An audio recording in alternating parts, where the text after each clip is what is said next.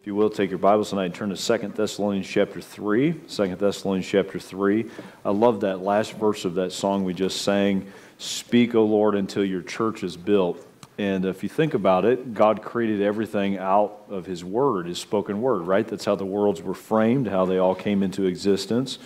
And God is doing His new creation, His new creative work through His Word. And one of the things I love about ministry, if you were to ask me what keeps you going, what encourages you, it's when you see the Word of God, like something happens. Just a spark, a light comes on, someone responds as it relates to salvation, or that next step in their walk with the Lord. It's awesome, and I hope that you're experiencing it in you and through you and those that you're influencing for the Lord. 2 Thessalonians chapter 3, since it's been Thanksgiving, and we're going to read a rather lengthy passage, I'll let you be seated tonight. That doesn't happen too often, but I think we'll do that tonight. We're going to read this last chapter together, 2 Thessalonians chapter 3. I'll stand. You just chill, okay? I'll do all the work tonight, but I guess that's my job, so I'll do that, all right? 2 Thessalonians chapter 3, let's begin in verse 1 and we'll read down through the end of the chapter. Finally, brethren, pray for us that the word of the Lord may have free course and be glorified even as it is with you, and that we may be delivered from unreasonable men and wicked men, for all men have not faith.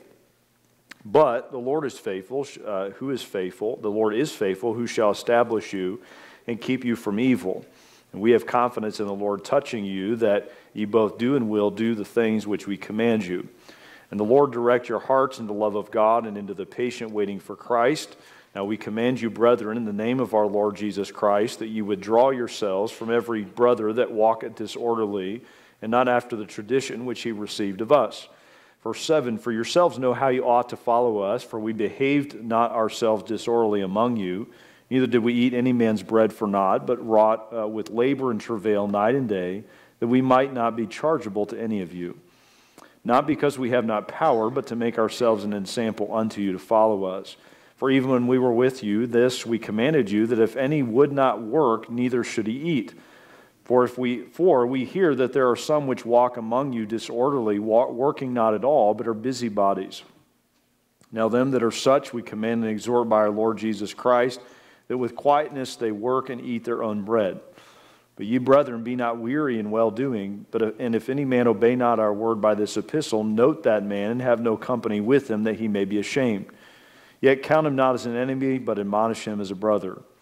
Then these closing words, now the Lord of peace himself give you peace always by all means. The Lord be with you all. The salutation of Paul with mine own hand, which is the token in every epistle, so I write. The grace of our Lord Jesus Christ be with you all. Amen. Tonight I want to look at this subject together as we finish up our series of Dear Thessalonians by looking at, we've been talking about different characteristics that makes a church endearing, and tonight I want to look at this subject, Dear Ambition. We tend to view ambition as a negative thing. I want to discuss tonight a sanctified version of that I think Paul encourages the church to have. Let's pray and ask the Lord to help us tonight. Father, thank you for your word. Thank you for the time we can enjoy together tonight, that we can enjoy tonight together in your house. Lord, this day has been full of just little miracles, little moments, Lord, where you have brought somebody new to our church, a decision has been made, a heart has been stirred, a mind has been transformed. Lord, those are monumental things, Lord, if they're yielded to you and all that can do, not just in the present tense, but in the future. And I pray that you'd help us not to miss those moments. And tonight, here's another one, Lord, to consider your word as we wrap up this series that we've been discussing this fall, Lord, on how to be more like this dear church and these dear believers that comprise this church in Thessalonica. I pray, Father, as we study on this last chapter, that it would stir us deeply, that, Lord, we'd be honest where we are apathetic, where we are a bit lackadaisical in our approach to ministry and into our walk with you, that you would stir in us deeply, you would renew the zeal that we have maybe once had or need to begin to have, and that, Lord, you would re-engage us before the coming of the day of the Lord. Bless this study, be honored in it, we pray. In Christ's name, amen.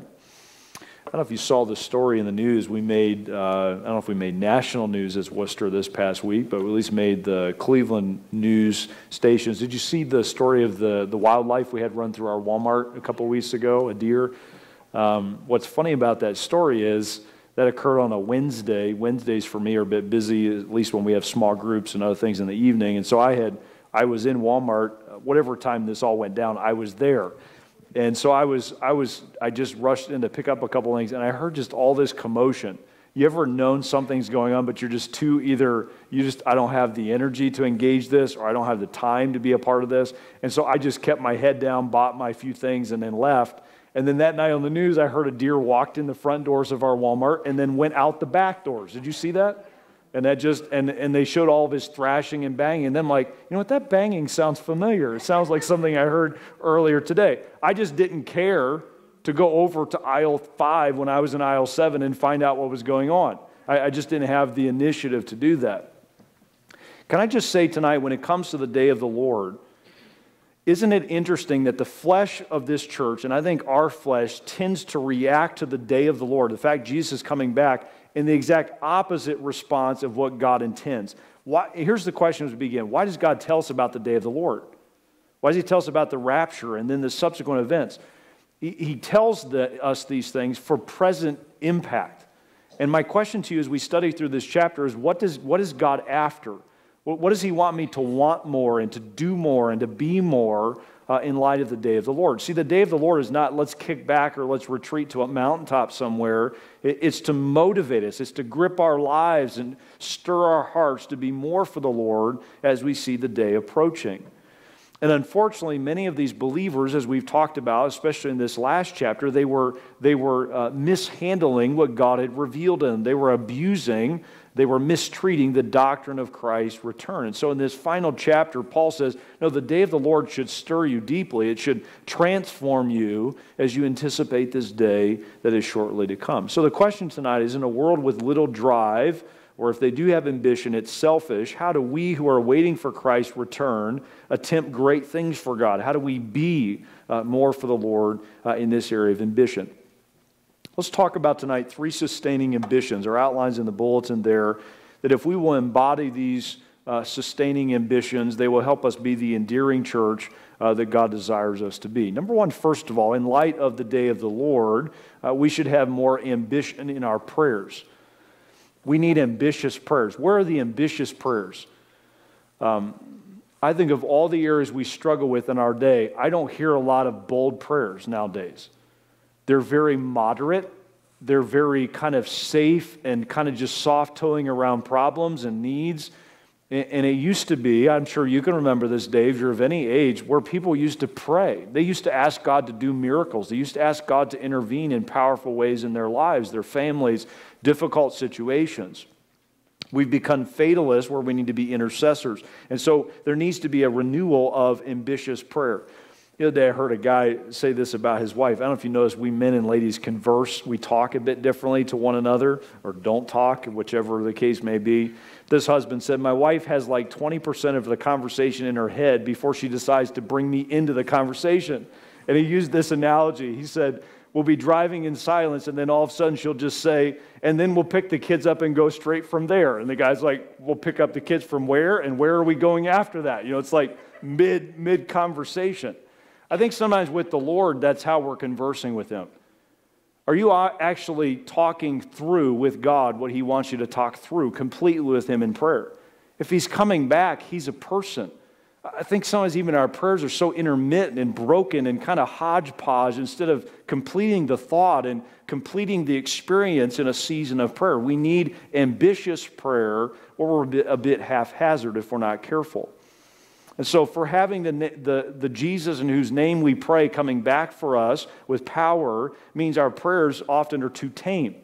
We need bold prayers. We need ambitious prayers if Christ is truly coming back. All right, let's talk about a couple of areas under that, not on the slide, but they're on your outline. Number 1, an endearing church is ambitious with evangelistic prayer. The first thing we need a renewal of in the area of ambitious prayer is we need more ambition with evangelistic prayer. And you see that in verses 1 and 2. Go back to our text there, the beginning of the chapter.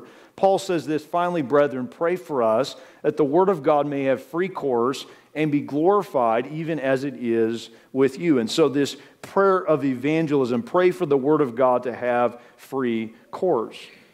Paul's request is that they pray for the ministry of the word. here's what we're dealing with. We're dealing with the lies of the devil, are we not? That are counteracting every time, I don't know if you realize, but every time right now in this room, every time the Word of God is declared, there is a counter effect or resistance that's happening. Trying to distract you and distract me and discourage you and discourage me. And prayer must be a part of our proclamation of God's truth. We must pray for God's Word to have free course. And the idea is that it would run freely. That it would be unleashed, that it wouldn't be tethered, that it could just do the purpose that God intends for it to accomplish. And basically what Paul is saying here, notice at the end of the verse, he even says it, even as it is with you. He's saying, I just want the Word of God to be unleashed in new communities like it was in your community. That just as it freely was open to you, that it would be open to others. Go back to the first letter of Thessalonians, 1 Thessalonians, and look, if you will, quickly at chapter 2 and verse 13. I love this verse. Probably one of my favorite verses that we've covered in this series is verse 13 of chapter 2. I think I mentioned to you, one of our men said to me several months ago when we were studying this, or a few weeks ago, said, I bet this is a prayer that you pray, that this would happen when you preach the Word and you teach the Word. And I thought it was a wise takeaway. He says, for this cause also thank we God without ceasing, because when you received the Word of God, which you heard of us, you received it not as the word of men, but as it was in truth, the word of God, notice this, which effectually worketh also in you that believe. And so this effectual working of God needs to be a part of our prayer life. We all say we want to see folks saved. And I just put this thought tonight. I beg God regularly, not as much as I should, but I ask God, I want to see more folks saved as a result of our ministry. But I dare say I don't pray as much as I should, and probably you don't either. We talk to each other about that maybe. I wish we'd see our kids get saved, or a neighbor, or someone that even comes. They've been coming for a while and they still don't receive the gospel. Are you praying with ambition? God, you love this man. You love this lady. You love this young person. I'm begging you to work in their heart. And so Paul says, pray with ambition in your prayers as it relates to evangelism. The ambitious spirit of our prayer should be something to this effect. Lord, if your word can work in somebody like me, as he did for the Thessalonians, do it in them. Do it in somebody else like me. May those prayers be a part of our walk with the Lord. All right, now go back to our text and look, if you will, at verse number 2. And there's the opposite side of the coin, the opposite effect or response to this preaching or this evangelism that also requires our prayer. Look at verse 2. And that we may be delivered from unreasonable men and wicked men, for all men have not faith. And so this evangelistic prayer is that it might have free course. Number 2, it is the prayer that they would ask for God to deliver it from the enemies of the gospel. Did not the Thessalonians know about this resistance? I'd encourage you to write down Acts 17 and read that, the first about 10 verses. There was a ruckus in Thessalonica when Paul and the apostles preached there, and there was much resistance to the messaging that they offered to this church. And so Paul says, you know about this resistance, pray for us, that God will deliver us and protect the message despite the resistance around us. And so you see in verses 1 and 2 that we begin with tonight that this positive and negative reaction of the preaching of the gospel, it produces both of those. And prayer allows us to be confident in our tone before both of those responses. One of the things, I don't know if you realize this, but one of the things that's most challenging about preaching the gospel or witnessing to folks, and some of you are living this out, is you don't know which response you're going to get. You know if it's going to have free course and they're going to break down, and I'm shocked. I usually expect the second response, no thank you, or stiff arm, maybe not literally, but at least verbally. But you don't know for sure if they're going to respond favorably or resist with all of their being. But prayer allows us to be ambitious, to keep sharing and keep sowing and keep preaching. And so we need to be faithful in that until Christ comes for us. I love the statement by William Carey, who often has been considered the father of modern missions. I don't know if he would like that label or not, or prefer that. But he was once quoted as saying this: expect great things from God, attempt great things for God. And I think we need to start attempting great things for God in our prayer closets, in our intercessory. I dare you, take your prayers up a notch. Quit with these feeble, tame prayers. Pray to a God who hears, a God who can move mountains, a God who can do anything, who can stir in hearts. Pray with more ambition. All right, number 2, look at verse 3. Sorry, we're moving rather quickly tonight, but it is our desire to finish this if possible tonight. Look at verse 3. He says, but the Lord is faithful, who shall establish you and keep you from evil. Number 2, jot this down, an endearing church is ambitious with tenacious prayer. Evangelistic prayer, number 2, tenacious prayer. There's a tenacity that comes in our hearts when we are praying as we should. And notice that the prayer is not just about being on the offensive, it also is a defensive. It's a grounding. Prayer helps us. I found, and probably you know this too, but those who quit on God first quit praying to God and walking in the Spirit and those internal disciplines. And so prayer helps us to stay faithful and consistent when we're tempted to be otherwise. Isn't it wonderful, the contrast between verse 2 and 3? So he talks about these evil ones who are unreasonable, how foolish to reject the loving message of the gospel, and they are unfaithful. But then he says in verse 3, but the Lord is faithful, who shall establish you and keep you from evil. And so we stick with God, we press into God, and He sustains us during those dry seasons. He is faithful to confirm us to the end, 1 Corinthians 1:9. He's faithful to deliver us out of all temptation, 1 Corinthians 10:13. He's faithful and just to forgive us of our sins, cleanse us from all unrighteousness, 1 John verse 9. And the list goes on and on. He is faithful, He is faithful, He is faithful. And so prayer helps us to stay with God, to be faithful to Him, because first He is faithful to us. Warren Wiersbe, in response to this section, says this: He is faithful. That statement is the watchword of the steadfast Christian.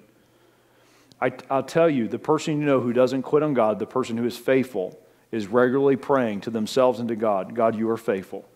Be faithful. Prove yourself in this situation. May we be more emphasizing that in our prayers. All right, verse 4. And we have confidence in the Lord touching you, or in regard to you, that you both do and will do the things which we command you. And so you see, not all have faith in verse 3. The Lord is faithful in verse 4. And then he says, and I know that you also will be faithful. God will enable you to persevere in the things that God has revealed to you. Verse 5. And the Lord direct your hearts in the love of God and in the patient waiting for Christ. Here we have again this reference to Christ who is coming. And I love the tone of verse 5. The Lord direct your hearts into the love of God and into the patient waiting for Christ. Have you noticed that when we're waiting on God, many times it's easy for bitterness to creep in, for impatience, irritability to creep in? Prayer helps us to persist during those seasons. Prayer helps us to be tenacious where we're tempted to quit. And so he invites them and encourages them to press into Christ, to rely upon Him and allow Him to sustain them through this season of persecution they were facing. Just a thought tonight, a takeaway from this first section. Only the things that we keep praying for when things get tough or things go longer than we would prefer truly have our ambitions connected to them. You can say you care about a soul. You can say you want to be faithful to Christ. But unless you're praying on that, I don't know that you actually long to, with the fervency of ambition we're talking about tonight. If you don't care enough to pray, you probably don't care enough to persevere. So I encourage you to check that and to refine that through the gift and discipline of prayer. Just a thought tonight, we are between the spiritual birthday. I think most, if not all of us, know Christ as Savior. I assume that. If not, you're welcome, and we would invite you into a relationship with Christ tonight. But we're between our spiritual birthday and the culmination of all things. The only way to persevere in this in-between period is through prayer. We've emphasized it all year. We can only continue being instant in prayer. We have to give ourselves to that discipline. So Paul invites them, based upon the day of the Lord, to be more ambitious with their prayers. And I came across an interesting picture. I don't know this pastor personally, but I know indirectly I do. Show you the picture first. The lighting's not real good there, but there's a man sitting on the right in a chair. He's telling us a Bible story to a group of kids. And the caption associated with this picture, dear man that I know shared it on behalf of another guy, said this: prayer is just as big as God is. My younger brother, Israel, is the man pictured there telling the story, was a prodigal for a few years. Family kept praying for him, and he, quote, came back. Last year, he entered evangelism and has done 8 mission preaching trips to Mexico. And our church just started supporting him, and that was the pastor who posted that. This young man was a prodigal. And now he's regularly, 8 times in the last just a little bit, he's been to Mexico witnessing and he's going into evangelism. He has a heart for the ministry. Who are you praying for right now that isn't there yet but could be if God would work in their hearts? Where is the ambition in our prayers? Prayer is just as big as God is. All right, number 2, let's go now to verse number 6. And there's a second ambition that needs to be increased in our hearts as we consider the day of the Lord which is to come. Look at verse 6. Now we command you, brethren, in the name of our Lord Jesus Christ, that you withdraw yourselves from every brother that walketh disorderly and not after the tradition which he has received of us. Number 2, and this kind of dovetails well with the finish of our work ethic series that we finished up this morning, ambitious vocation. Ambitious vocation. I may give you a couple things underneath of this that God gives us through the Apostle Paul as it relates to our vocation, that as we see the day of the Lord coming, we should have greater, not lesser, ambition. Number 1, jot this down, an endearing church is ambitious with confrontational vocation. Confrontational vocation. And we see this referenced in verses 7 through 9, where Paul gives these rebukes, these direct confrontations by his own ministry there. Look at verse 7. What's he talking about here in verse 6? For you yourselves know how you ought to follow us, for we behaved ourselves, not ourselves disorderly among you. Notice verse 8. Neither did we eat any man's bread for naught, but wrought with labor and travail night and day, that we might not be chargeable to any of you. All right, let me give you a couple things underneath of this confrontational vocation. If you remember, we talked about this a few weeks ago. The Thessalonians were thinking, Jesus is coming back. Let's all quit our jobs and let's hold out till Jesus comes. And Paul says, nothing could be further from what I have taught you and what I have modeled to you. All right, number 1, confrontational example. Jot that down, confrontational example. And we see this through the example of Paul. He confronted this teaching. He says, listen, remember me, the tireless industry, the hard work, the fact I was self-supporting. He didn't abandon his tent making just because he knew the Lord or knew the Lord was coming again. He kept laboring. Think about Paul. The man was writing the Bible. He had important things going on, and yet he took the time to make tents. If Paul saw that as a priority, then probably we should. That just the day-to-day grind. I think I mentioned this before, but I struggle with this even as a pastor. You may think, well, pastor, that's all you do the whole time is, pray and read the Bible. I have a lot of administrative things or just, things that all of us do in work. And it's the tempting thing is if I weren't doing this, I could do more spiritual things. I hope you've gotten from our study on Sunday mornings, it's all spiritual. The people who cleaned this room this week, you would notice if they hadn't done it for at least a couple of weeks. The bulletins, and there's so many things that make up even what we do that in and of themselves maybe aren't real spiritual, but they contribute. Those of you that work this week and then are giving today and supporting the church, and the list goes on. And so we need to see our vocation with a more clear focus as a result of the day of the Lord. And in verse 8 he says, no one can accuse him of not working himself and being a load or a burden to others. Verse 9, he says, not because we have not power, but to make ourselves an ensample unto you to follow us. In other places, Paul talked about that there's nothing wrong with someone who labors in the word and in doctrine to live from the gospel and for God's people to support him. And our church does well at that. But he says, for me and for the example that I was setting, you saw that I continued to work. And his point here is that Christians should not expect other people to take care of them, even if the day of the Lord is coming. Don't be a freeloader. Don't be dead weight, as we would say. Do your part, whatever that looks like. We're not talking about disability or some of those exceptions, but do your best. Have that example. Be that example of the believer. And so the ambition that is holy in the church is not self-serving, but self-sacrificing. This church and every church striving to do big and dream big for God is doing so not because they're trying to get something, but because they're trying to give something. And I would just say this, for those of you that ambition, that word makes you nervous.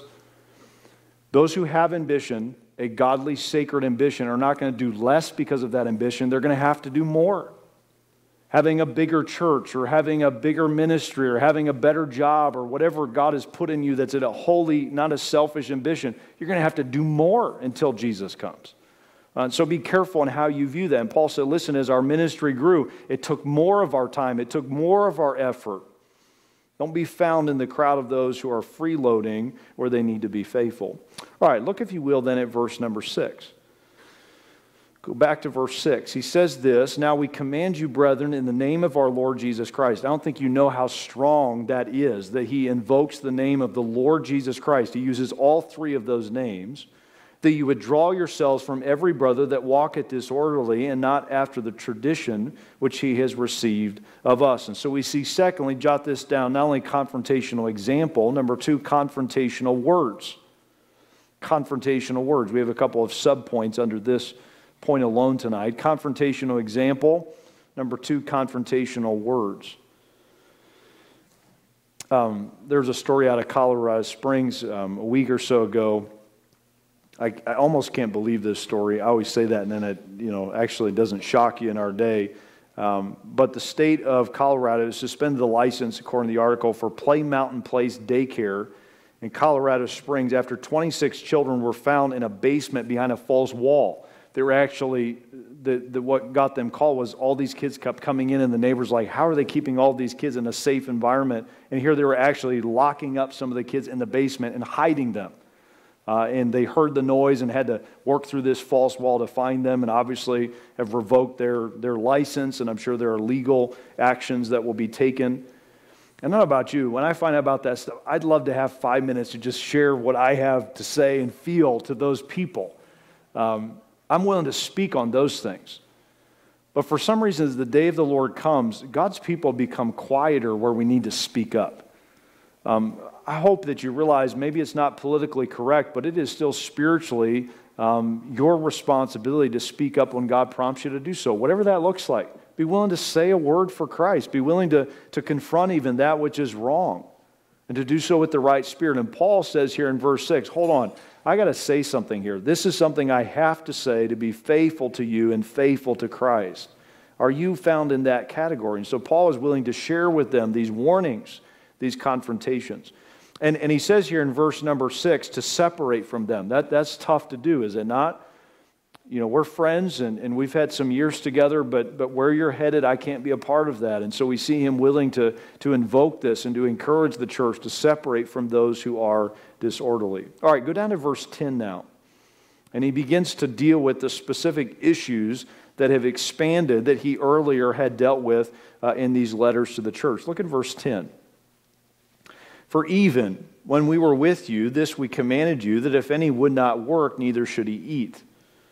And so we see him beginning to confront with words the specific issues. And he says here the individuals in view were those who could not, were not those who could not work, but those who would not work. They were not willing to do so. And he commands them that they are to do their work, and if not willing to work, they cannot have the benefits that come with that work. Verse 11, "For we hear that there are some which walk among you disorderly, working not at all, but are busy bodies." And so he moves from this example and this kind of general principle, if a man doesn't work, he shouldn't eat, to dealing with the specific issue of busybodies. You ever notice that those who are busy are not busybodies, and those who are not busy are busybodies? Those two things parallel each other. I regularly, I don't know if you realize, but in my world, in my life, I deal with a lot of folks in ministry, and I found those who are busy getting the job done and have a holy ambition to reach souls and train disciples and plant churches, they don't have time to dissect each other, talk about each other. If someone does, I get real nervous. What are you doing? How do you have time today to deal with this and talk about this? I think all of us had to have that spirit. We need to be busy for the Lord until he comes for us.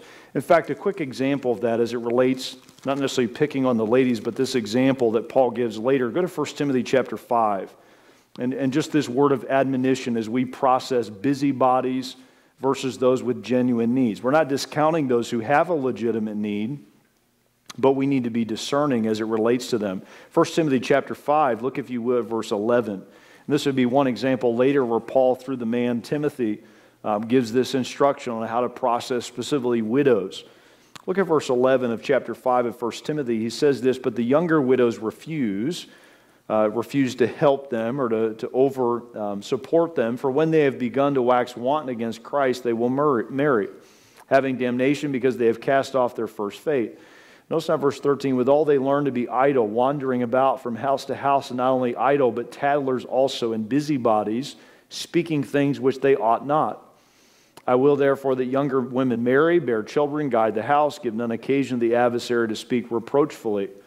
For some are already turned aside after Satan. If any man or woman that believeth have widows, let them relieve them. Let not the church be charged that it may relieve them that are, notice this, widows indeed. And so you see this discernment between someone who genuinely needs help and someone who is being a burden, and at the expense of others, they have now too much free time on their hand, and this busybodiness begins to creep in. You have a choice of how you'll spend your last days before Christ comes, or you're with Christ. I don't want to be a busybody. I want to be busy for the Lord. I don't want to dissect what others should be doing for God until He comes. I want to be a part of doing what God wants to do before He returns for us. All right, go back to our text in 2 Thessalonians chapter 3, and look, if you will, now at verse 12. He says this, now them that are such we command and exhort by our Lord Jesus Christ. Here's this exhortation again, chapter 3 of 2 Thessalonians, verse 12. That with quietness they work. Notice now the positive. Here's what you should do. With quietness they work and eat their own bread. And there's something about that verse that's just kind of steadying. I think we've talked about this a few other times, probably in our work ethic series. Because Jesus Christ is coming, I can just focus on what's right in front of me. Some may be tempted to say, Pastor, you're a bit simplistic in your thinking, but I honestly don't spend a lot of time with cable news. I don't spend a lot of time processing the worst case scenarios that the experts can conjure up. I have no control over that. I can't even process what you just said and what I should feel and know and react to it. But I do know I have kids to raise. I have a church to pastor. I have lost people all around me that need to hear the gospel. And there's something about the immediate, don't you love that verse? He just says, just be quiet, eat your bread, work your job, do your part, and let God handle the big picture. And I think the day of the Lord, if Jesus is coming back, then it's going to be okay. He's going to resolve all these issues. And so it frees us to just do our little part as a grandparent or a young person or a median adult. We can just do our job and do our part, and when He shows up, all these things will be resolved. And so the question tonight is, what new heights could our church reach if everybody was just pulling their weight? Jesus is coming back. Are you doing your job? Am I doing mine? Just do your job, do your part, and let God culminate it with His powerful presence and return before us. Your faithful shouldering of your, quote, little task keep you out of others' business and help all of us add up to something that is powerfully effective for the Lord who is soon to return. The other day, someone was contrasting how the world thinks versus how Jesus thinks, and they made this little pithy comment. They said, the world says, you do you. Have you ever heard that? It drives me crazy. I hate that expression, especially because of what that often entails. You do you, whatever that is. Jesus says, you follow me. That's the difference. And the church is often doing that. You just do you, and I'll do me. Instead of Jesus says, you follow me. You're my bride. You're who I've redeemed. I'm coming back for you. May we be faithful to follow Him in this area of ambition. All right, number 2, quickly. Not only is the endearing church ambitious with confrontational vocation, how we do our work. We are willing to be a good example and to call out those who are not. Number 2, an endearing church is ambitious with distinctive vocation. Look at verse 13. An endearing church is ambitious with distinctive. It's unique. It's a hallmark kind of thing. It's significant. It's different. Verse 13, but you brethren, be not weary in well-doing. Be not weary in well-doing. Is there another verse that comes to your mind when you hear that? Galatians chapter 6, verse 9, be not weary in well-doing, for in due season you reap if you faint not. Verse goes on to talk about if you sow the flesh, you'll reap corruption. You sow the spirit, you'll reap life everlasting. What's interesting is the construction of this word is different than that one. That one in Galatians chapter 6 is trying to encourage them to actually engage in well-doing and to do so specifically in the context there of giving and investing. Here he's saying you're already doing it, just don't quit. Don't be weary in the well-doing you're already engaged in. And so may we be not weary, may we not give up, may we not fade, may we reach, may we stretch to the finish line, being persistent in the vocation God has given. Don't be depressed. Don't give up. Don't fade. Be faithful. All right, verse 14. And if any man obey not our word by this epistle, note that man and have no company with him, that he may be ashamed. And then I love this kind of balancing thought. Yet count him not as an enemy, but admonish him as a brother. And so may be willing to separate from those who are not working out God's will in their lives properly, but to do so with this right spirit, to admonish, to beseech as a brother. I had a conversation recently. We use this term some. I don't know if you've heard me say this, but I talk about the core of our church. The core of our church is a term we use regularly. And I just want to clarify tonight, anybody is welcome to be a part of the core of North Life Baptist Church. Anybody. You want to receive Christ as Savior, you want to follow in scriptural baptism, you want to join the local church, you want to get involved in using your spiritual gifts, come on, let's go. All right? Anybody's welcome to do that.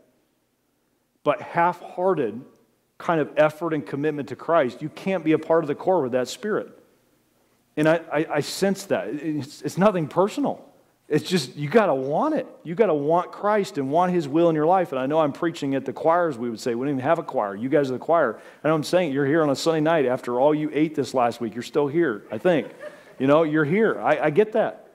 But isn't it amazing how everybody wants to play the victim and you don't want me or you don't appreciate my giftedness or whatever? Jesus is coming back. Get in, jump in, you're welcome. And if I'm not in, encourage me. And that's what Paul is saying. This guy has given his life. He's been stoned to death.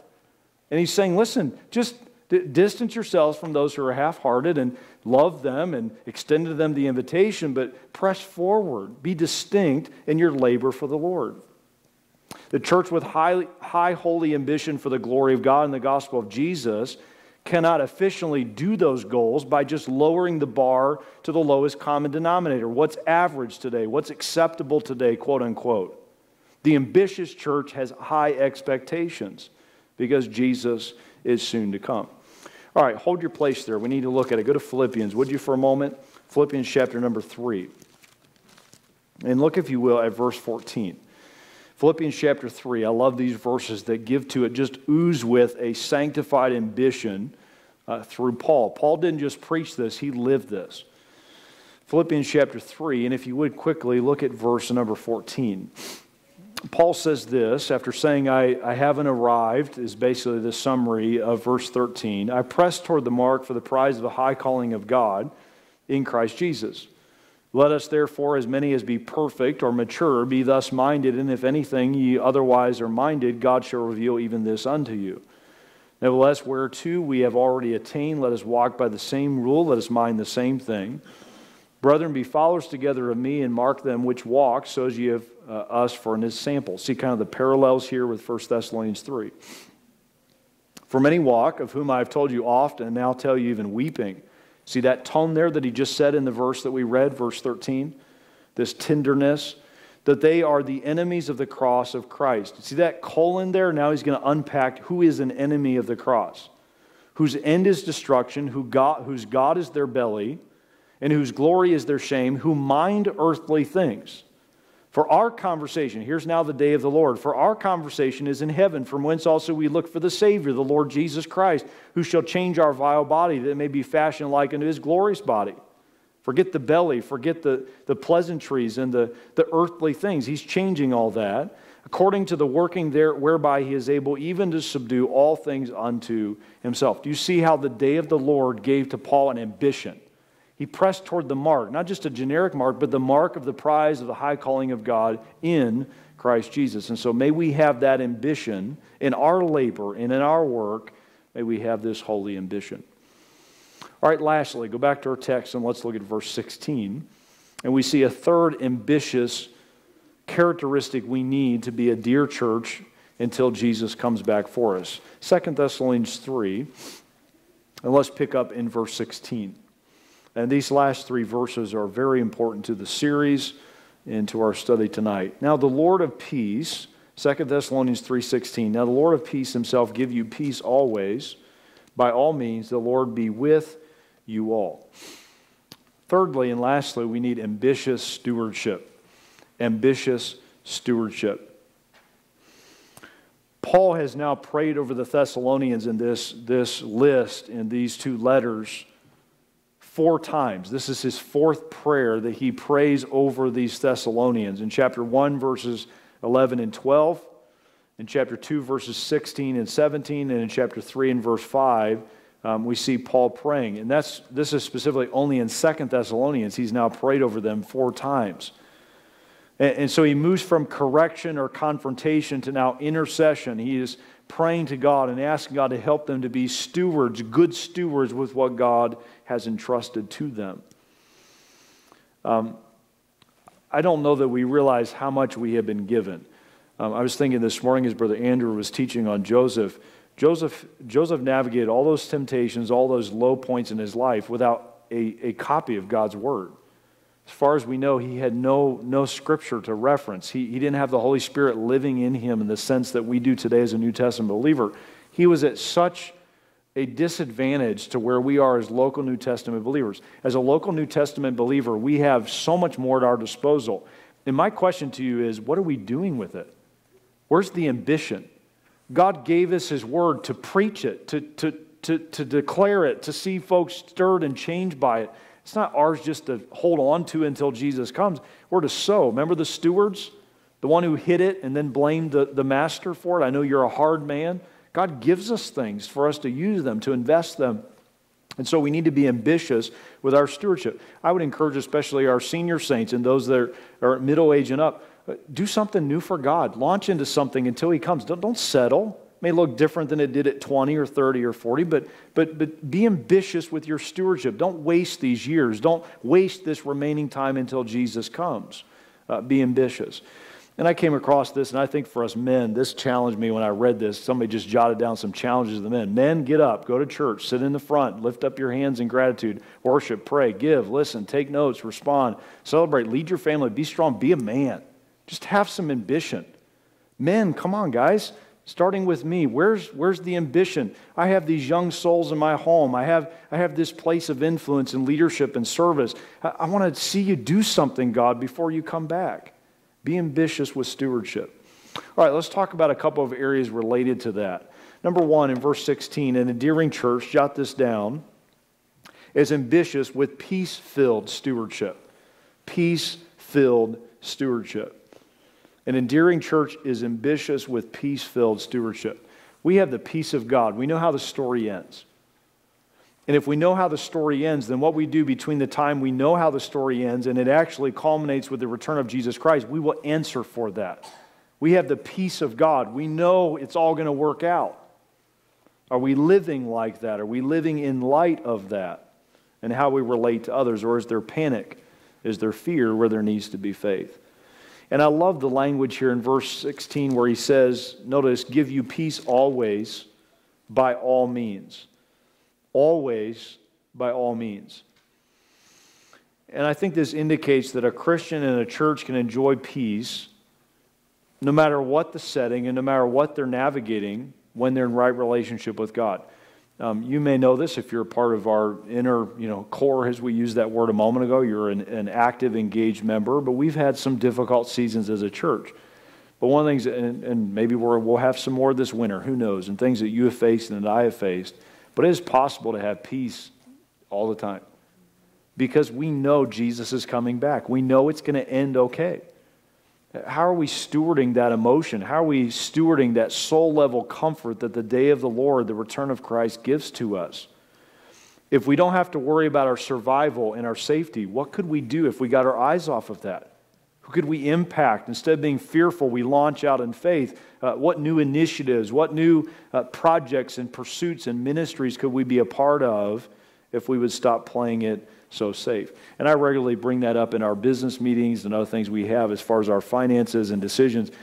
We're not trying to just preserve something. We're trying to extend with our chest to the finish line when Christ comes, that our church is found faithful. We're not just trying to maintain, we're trying to grow. May God help each of us to do that individually. All right, notice the end of verse 16. He says, the Lord be with you all. And praying that the Lord will be with them all, Paul is not implying that God is not with them all of the time. I think rather, it seems to indicate he's praying that fellowship with Christ as they're faithful to obey his word, might be the portion for every believer, including the believers he just said to separate from. He's saying, may the Lord be with you all. He longs for that closeness and that filling of God's peace to be true of each of them as they obey the Lord. Just a thought tonight, and God's been working in me on this. Why does God give us his peace?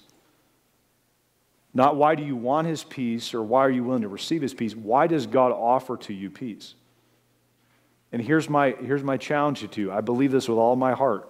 God does not give you his peace just so you can sleep like a baby at night, so you can deal with the stresses in your life. God gives you his peace so you can be productive for him.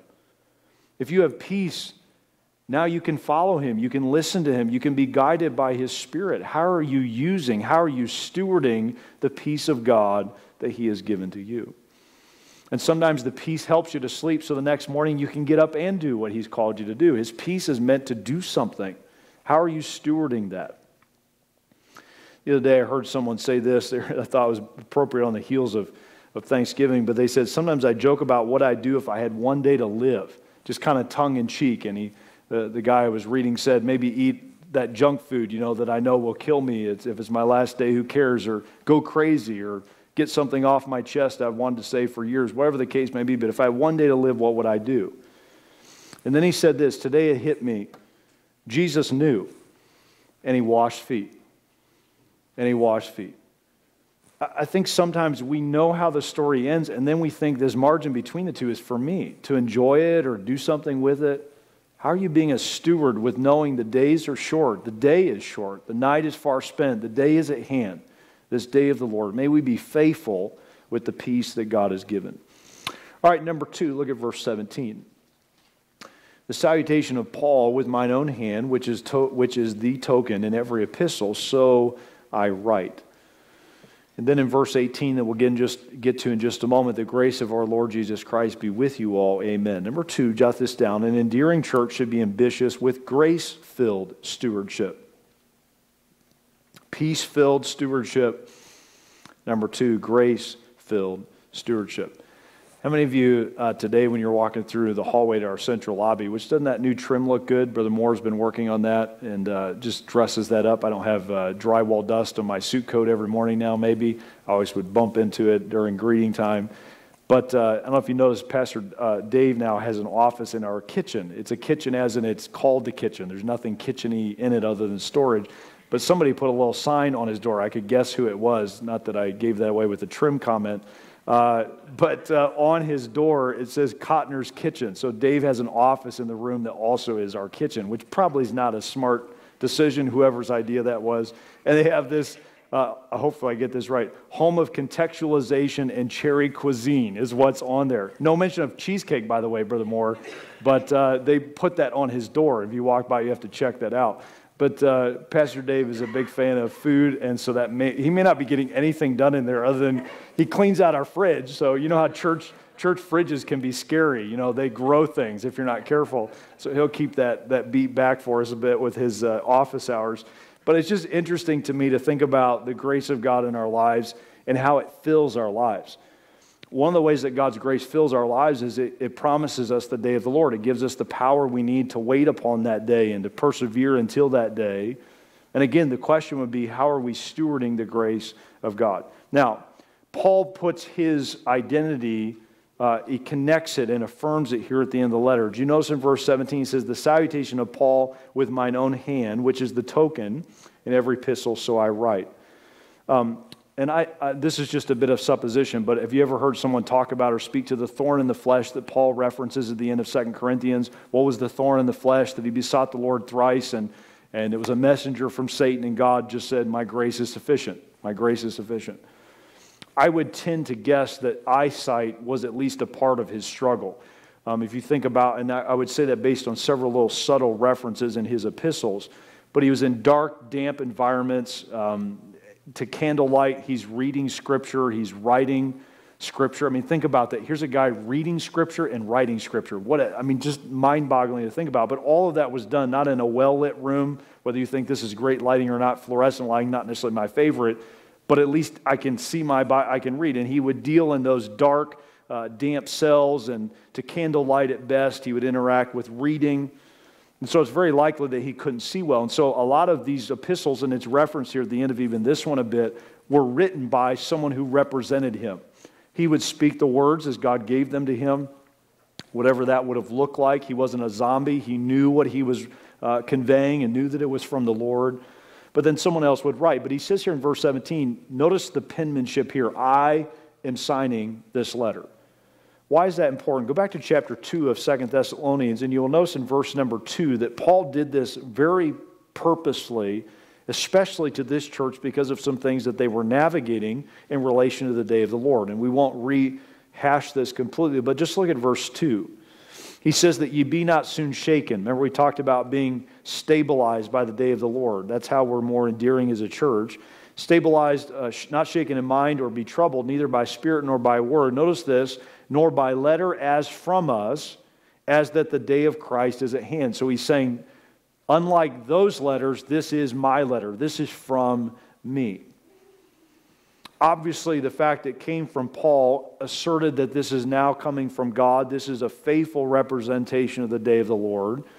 But it also connected it to the person of Paul. Who more perfectly conveyed or fleshed out the grace of God in a wise stewardship of the grace of God than Paul did? In fact, I would remind you of 1 Corinthians 15:10. Paul says this, but by the grace of God I am what I am. And His grace was bestowed upon me, was not in vain. But I labored more abundantly than they all, yet not I, but the grace of God which is with me. Paul was ambitious with the grace of God. He says, what I am is only by the grace of God, but because I had that grace, I worked, I labored, there was ambition there. Just a thought tonight. If we have the grace of God, the grace of the God who is coming back for us, there is nothing that's impossible.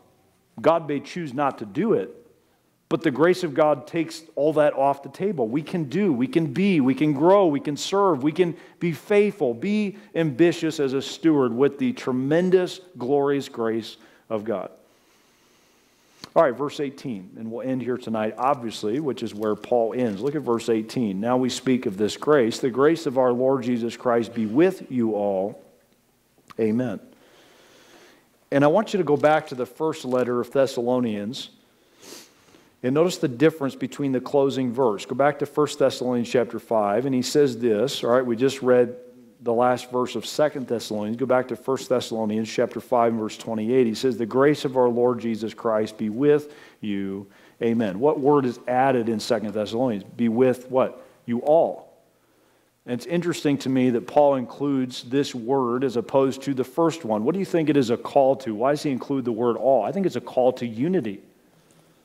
It's a call of inclusion. He's saying to you all, even to you that are disorderly, that I directly rebuked earlier in this letter, the grace of our Lord Jesus Christ be with you all. There's a day coming that is bigger than these issues and these points of division and even this wrong that's being done. The grace of our Lord Jesus Christ be with you all.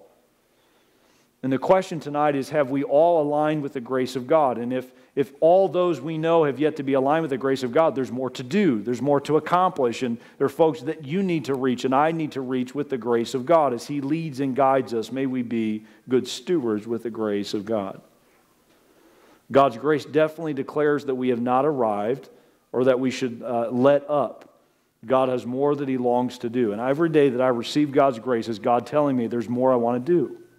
There's more I want to do through you. Don't settle into grace. Don't step back with grace. Press into what God has called you to grow into.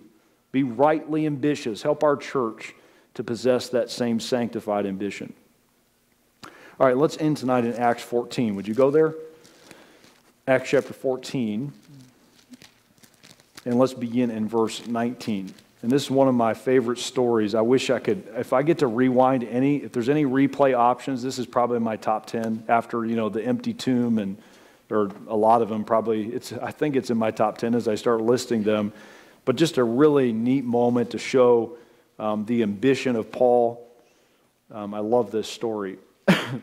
Acts chapter 14 and verse 19. Before we look at that, this picture, saw this a few months ago. I think it actually is on an Indian reservation. Missionary church planter took a picture of this and said this: church is not a building, it's the people. And you just see, you see a couple logs up on some stacks of bricks, and you see a lady sitting, and I think there's a dog off to the side, and then just a few folks. But isn't that a church? If they know Christ as Savior, and Christ is coming back for little clusters of people like this one. He's coming back for our crowd, with those we're even missing tonight, and he's coming back for them, even if they're skipping tonight. He's still going to be faithful to them, all right? You let them know that if you see him this week. God is faithful, but it's about people. And I just this thought tonight, if he's coming back for us, the church who is his people, then he ought to find us with some zeal. He ought to find us with some passion. He ought to find us with some ambition. All right, look here, if you will, in Acts chapter 14, in verse 19. It gives us a little anecdote, this little story in the midst of all that God was doing in the early churches that is just mind-boggling to actually think about. Verse 19.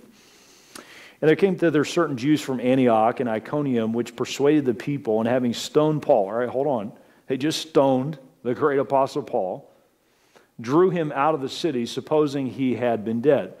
We don't know for sure if he was dead, but at least he looked dead, and for all intents and purposes, he was dead. Verse 20. Howbeit, as the disciples stood round about him, he rose up. I love that part of the story. And came into the city, and the next day he departed with Barnabas to Derbe. And when they had preached the gospel to that city, and had taught many, they returned again to Lystra and Iconium and Antioch. They go back to the same places. I love that. I love that about Paul. I probably wouldn't have went with him, but I love that he did it, okay? Verse 22, confirming the souls of the disciples and exhorting them to continue in the faith, and that we must, through much tribulation, enter into the kingdom of God. And when they had ordained them elders in every church and had prayed with fasting, they commended in the Lord on whom they believed. And they passed through Pisidia and Pamphylia, and the list goes on. And they go on to all these other places. What I find interesting about the story is that Paul would not quit. He had a window of time, he had a calling from God, and no matter what happened and literally what was thrown at him, he just kept getting up and kept going. I think in many ways where we've gone off the rails is not that things are getting worse, is that we have stopped pressing into our responsibilities. Christians of days gone by, I will challenge you with this, and I will hold you to this. I don't think talked as much about politics as we do. I don't think Christians of days gone by got bogged down in inner kind of factions and divisiveness like we do. They just focused on what God had called them to do. And if we would get back to that and knowing the day of the Lord is coming for us, I think there's much more we could see God do through us. That's my clarion call tonight. Hold me to that standard. Let me hold you to that standard. And let's see what God will do. He's waiting to come back for a reason, isn't he? Maybe it's the person you can reach and I can reach if we'll pray and we'll work and we'll be faithful until he does return for us. All right, let me give you this final kind of, and if you want it, you could probably Google it and find it, but it's called the Fellowship of the Redeemed, of the Unashamed, and it's a great quote. It was actually found, many when I've seen it, they've attributed to anonymous, but actually it has been attributed to an author. The prayer was originally titled the Zimbabwe Martyr's Prayer. It was found in the papers of a young African pastor who was martyred in Zimbabwe over 100 years ago. According to documentation from the Southern Nazarene University, the prayer was passed on by a missionary named Louise Robinson Chapman, who served in Africa from 1920 to 1940. Years later, the prayer became known as the Fellowship of the Unashamed. While some of the surrounding circumstances are not specifically recorded, it is clear that this resilient pastor was likely martyred for his refusal to renounce his faith in Christ. And here is this expression of ambition and zeal that now this man is with the Lord. Here's the statement. He says, I'm part of the fellowship of the unashamed. I have the Holy Spirit's power. The die has been cast. I have stepped over the line. The decision has been made. I am a disciple of his. I won't look back, let up, slow down, back away, or be still. My past is redeemed. My present makes sense. My future is secure. Notice that. I am finished and done with low living, sight walking, smooth knees, colorless dreams, tamed visions, worldly talking, cheap giving, and dwarfed goals. I no longer need preeminence, prosperity, position, promotions, plaudits, or popularity. I don't have to be right, first, tops, recognized, praised, regarded, or rewarded. I now live by faith, lean in His presence, walk by patience, am uplifted by prayer, and I labor with power. My face is set, my gait is fast, my goal is heaven, my road is narrow, my way is rough, my companions few, my guide reliable, my mission clear. I cannot be bought, compromised, detoured, lured away, turned back, deluded, or delayed. I will not flinch in the face of sacrifices, hesitate in the presence of the enemy, pander at the pool of popularity, or meander in the maze of mediocrity. This guy was a great writer, but more importantly, passionate. He says this in conclusion: I won't give up, shut up, let up until I've stayed up, stored up, prayed up, paid up, preached up for the cause of Christ. I am a disciple of Jesus. I must go till He comes, give till I drop, preach till all know, and work till He stops me. And when He comes for His own, He'll have no problem recognizing me. My banner is clear. That's ambition. And the temptation is we just look around. Well, I guess I'm a little bit ahead, or at least my head's leaning a little forward in the passion category compared to the average Christian. Forget the average Christian. Jesus is coming back. Tell me that. Let me tell you that as well when we tend to vacillate where we need to be faithful. Here's the question, and we're done. Will you help our church grow dearer to God and dearer to others with ambitious prayer? I dare you to pray more ambitious prayers. Number 2, with ambitious vocation, as we've studied. Do your job with all of your heart starting tomorrow. Do your calling. Do your mission in the home and out of the home. Do it with all of who you are. And thirdly, will you do so with ambitious stewardship? Let the peace of God, the presence of God and His grace, do something with it. Do something with it that brings Him glory and honor. Let's pray together. Father, thank You for Your word tonight. Thank You for these dear folks.